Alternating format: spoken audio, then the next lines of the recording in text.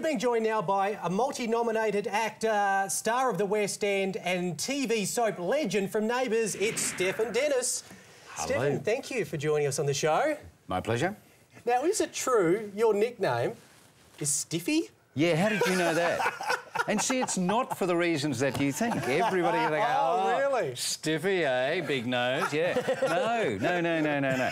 Alan Dale used to call me Stiffles, and it's a derivative of Stiffles. Yeah. There you go. I thought it might have been what you were singing about. Oh, yeah. I thought you were singing about when you were singing Don't It Make You Feel Good. Yeah, and it didn't.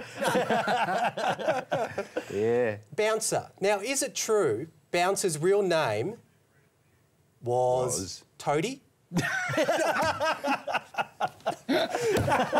Paul Robinson, at one point, I think, had a net worth of over $150 million. Something like that. Why is he still hanging out in Ramsay Street? See, I asked the same question. It's taken me years to get across to the producers that Paul wouldn't live in. And not only is it 22 Ramsay Street, it's the worst house on the street. So no offence to the owners of number 22 Ramsay Street. Can you? I mean, it must be difficult to identify certain moments over the 25 years or more. But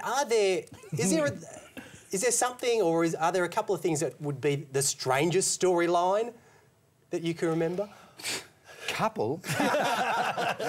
Well, on last night's show. Oh, what have oh, no, there's just too many. Yeah, it's been great. I don't know. What about the time that Paul Robinson got rushed to hospital in a Mr. Whippy van?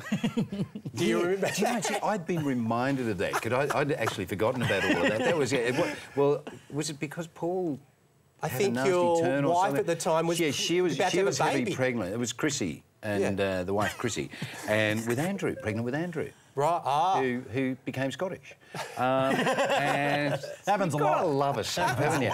Yeah. And yeah, the thing that I love about our show, and this is what I love about the audience, thank you so much, is we can do anything. And I was going to say within reason, but it's not even within reason, you know. and you adopt it and run with it and go, oh yeah, that's and you know, and after a couple of weeks, it's not the norm. It's like, you know, changing actors who look completely and utterly different and sound and you know, different sex sometimes. And like, is it true they think you're bringing Lucy back one more time as a dude? Is that going to happen? Yep. That's up for it. What about Mr. Whippy? Is he coming back? One of the changes now with your character is that you've got a wooden leg. Yes. Is that the only thing wooden on Neighbours? Now, you're the longest-running character. I'll stop you there. It was disclosed the other month that I now have made television history because I'm the longest consecutive ongoing character in Australian history. Wow. Congratulations. Thank you very much. But as impressive as that is, do you tweet these days? Is that right? I just joined. Are you going to read out one of my tweets? I've got a question to ask, and I need to quote this. Washed my balls this morning, lovingly cupped in my hand, played with them. What are you talking about? Golf. What else? Golf. There you go. I had to send out a cryptic.